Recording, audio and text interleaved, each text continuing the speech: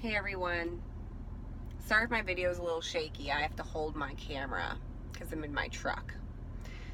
But I wanted to come on and sneak away and make a video for you guys. I know the month of August, video-wise, on my channel has been a little bit slow because it's the end of summer. And when my little minions go back to school, then I have more quiet time for you guys. But I still try to sneak away. And today I had, I wouldn't even say it was downloads. It was just realizations that maybe there's some things I need to share about my journey that will help other twin flames in their journey.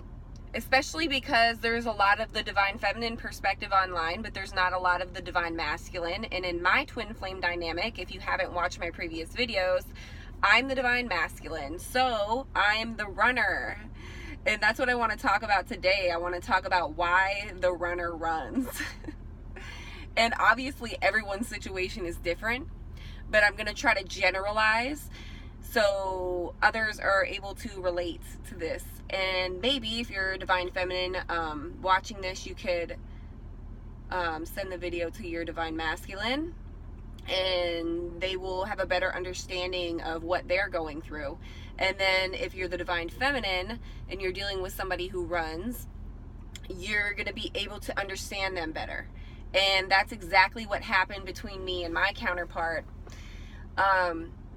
So basically, we're in union. We've been in union, it'll be a year in November, or the end of October, sometime in October, I don't know, sometime in that general area. We've been together in union.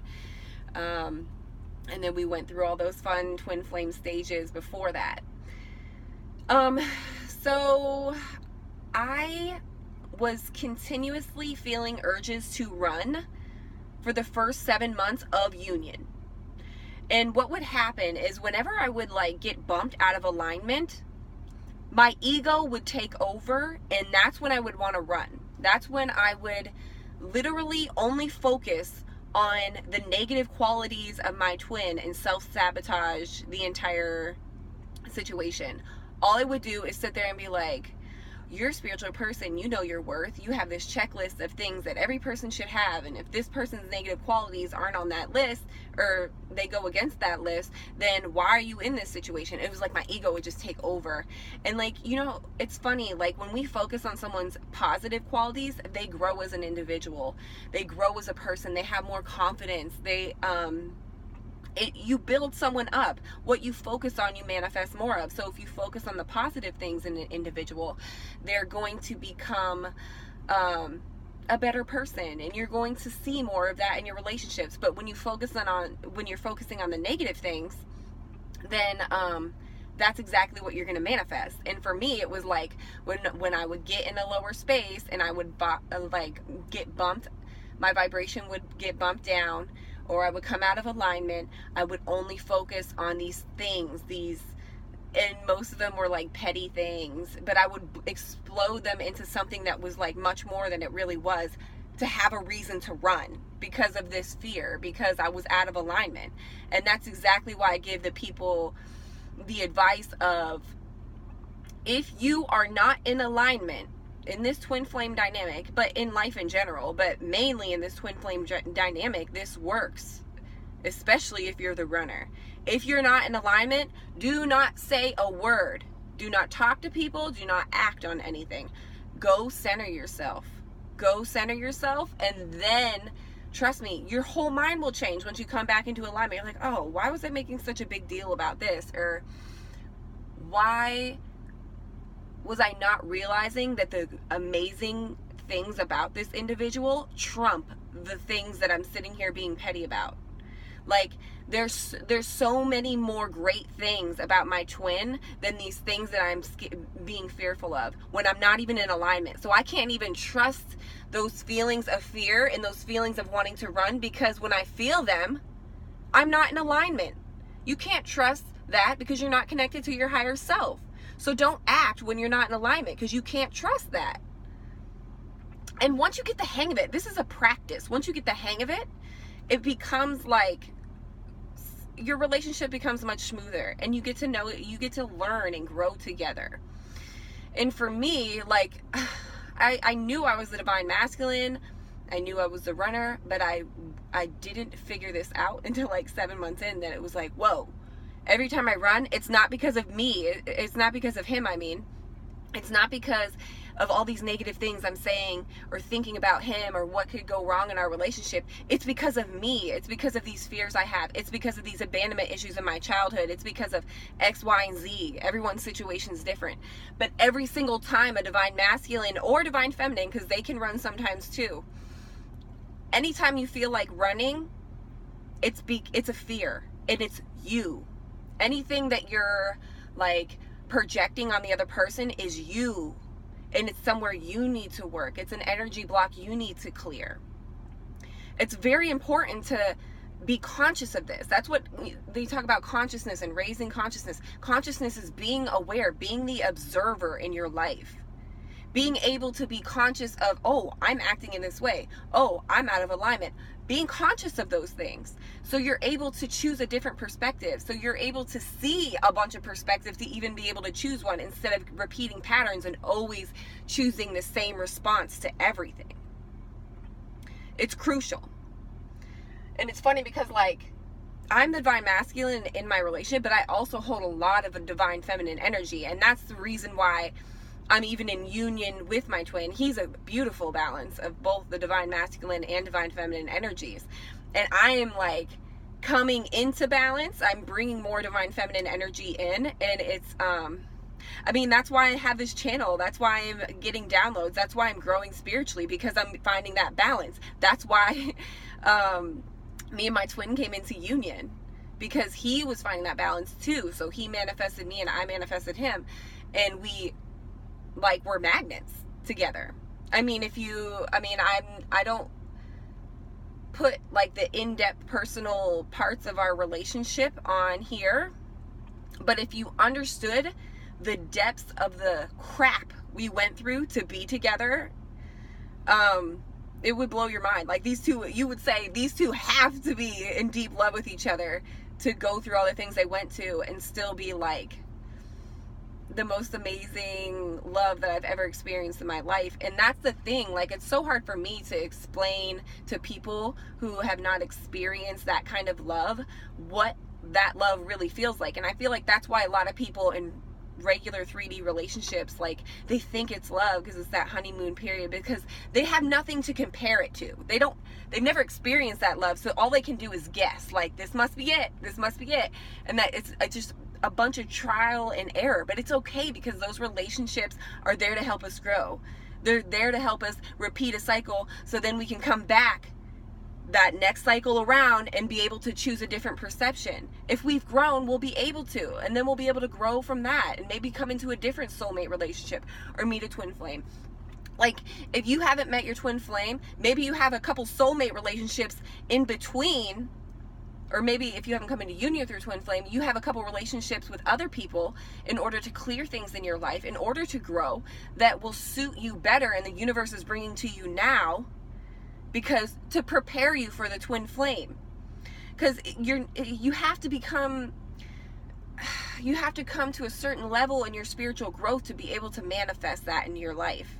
That relationship that will really, like, bring you into enlightenment and become the best, most amazing, most brightest light, shining light worker. That didn't even make sense, but you know what I'm saying. Like, just to be your best you.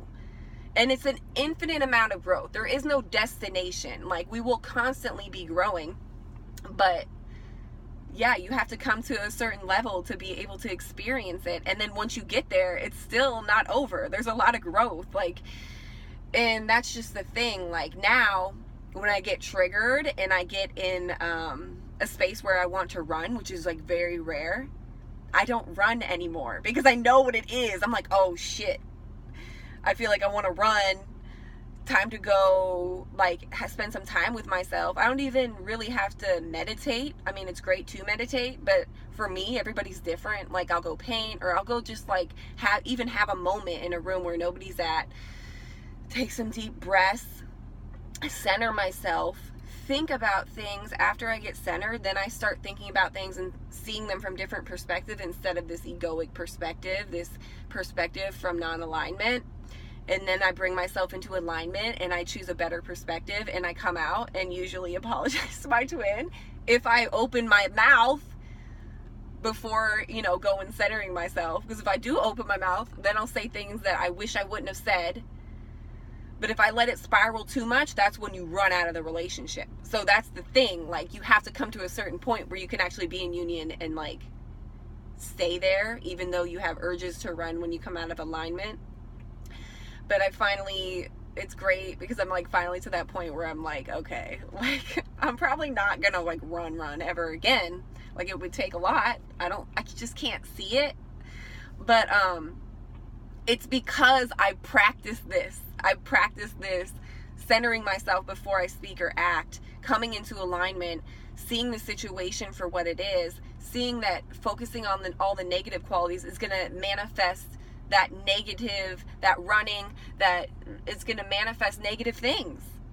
When you focus on the positive things, you will manifest positive things. So, like, you have to get into alignment before you speak or before you act.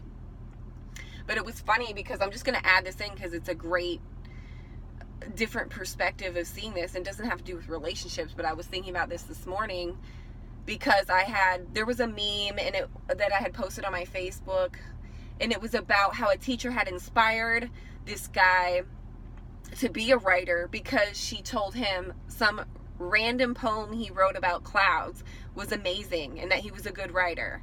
Okay? And I was like, I love that. I absolutely love that. But then it made me think back to, like, when I was in high school and college, and I was always in advanced classes, but I never felt advanced. I always felt like I wasn't good enough. Okay? And it was like there was always someone better than me, and that's all I could focus on was the negative stuff. It's because the way our education system, like, assesses us. So we just assume we are whatever a teacher says we are, and because they're so about grades and really critical about, like, where a period should be or where a comma should be, and, like, not really seeing children for their creativity and stuff, and, like, using positive reinforcement. So, like, if you tell a kid that their poem is amazing even though they had some grammatical errors, they're going to think their poem was freaking amazing. But if you sit there and you just make a bunch of red marks all over it, they're going to be self-critical. And that's how the system kind of breeds people into being insecure and dependent on it. Because we come out having very little life skills that we learn in school, but being very critical of ourselves, very insecure of ourselves. Feeling like we can't do things. In the video I just posted yesterday, it was about becoming less dependent on the system, like learn to fix your own vehicles, learn to do your own plumbing. Like, those are stupid little examples I was using, but it's just like how we don't have to be so dependent on the system. But the reason that we are is because we think we can't do things for ourselves. And times are changing, you know, like we're gonna become a whole different culture. Like, that's what we're, as light workers and twin flames, are bringing in. We're bringing in higher consciousness in our culture, and that's going to create people that are less dependent on the big corporations and the government and everything else, and they're going to become more independent. And that's why those structures are going to crumble. And this is a little off topic, but the reason that I was going to bring it full circle, because when it comes to focusing on positive things, just like the teacher focused on that positive thing in that kid and he became a writer, it's the same thing in the twin flame dynamic. It's the same thing in any situation you could apply it to. That's why that's the law of attraction. It's the basics of the law of attraction. What you focus on is what you will manifest. And I could go off on another tangent, but I kind of want to keep it to this specific topic. So, yeah, if you know a runner and this video could benefit them, or if you know anyone else who is a twin flame, which, by the way, I know a lot of twin flames who the females are the divine masculine and are the runners. So, that's not all that common. I know a lot of people think divine, like they put the gender to it, but we all know by this time probably that it could be different sexualities, gay, bisexual, whatever. Like, the dynamic of twin flames doesn't just have to be like straight people and a man is the masculine and a female is the divine feminine. Like, that's not how it works. These are energies. These aren't these stupid labels that every, you know, I guess divine masculine, divine feminine is a label, but it's so important to know these things, because just like I'm making this video right now, because I know I'm the runner, because we know that there's patterns, that there's a divine masculine who usually runs, because we know these labels and these patterns, this helps us to help each other recognize these patterns and in turn have a discussion about it so we can help each other. Like, I'm trying to reach out to others right now so maybe they can relate to my situation and try what I'm trying, because it's working for me, so maybe it'll work for you. So that's why everyone's like, oh, screw labels and all that stuff. They're important though. They're important for us to help each other. We're still human beings and we still see things linearly. So yes, we are like raising our vibration, coming into these new dimensions and merging into 4D and 5D, but we still have to interact in our real world. We still have to pay the bills. We still are human beings. So that's why it's important for us to be able to label things for this, not because of like we want to be like enforce duality. It's so we can understand each other better, because I think if we're on this journey that most of us know that we're one, like we're not trying to push duality. But I get why a label would, but that's not in this type of situation. I don't know why I'm going off on this tangent about labels, but I just want people to see it in that way, because a lot of people are like anti-twin flames. Why are we labeling each other? Blah, blah, blah. No, like I hear random people on the internet say things like that, and it's just like, we have to be able to communicate and understand each other as human beings and be able to relate so we can help each other. So they are important to a point, and every perspective technically is right. Everybody has a different perspective, so it's true for them.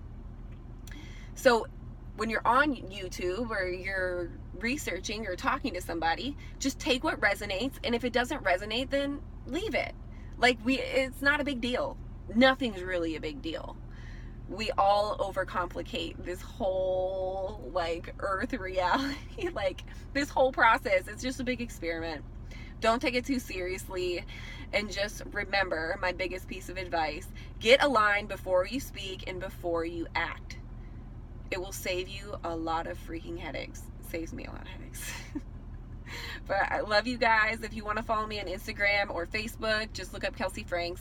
All my services are on my website, kelseyfranks.com, and I will talk to you soon.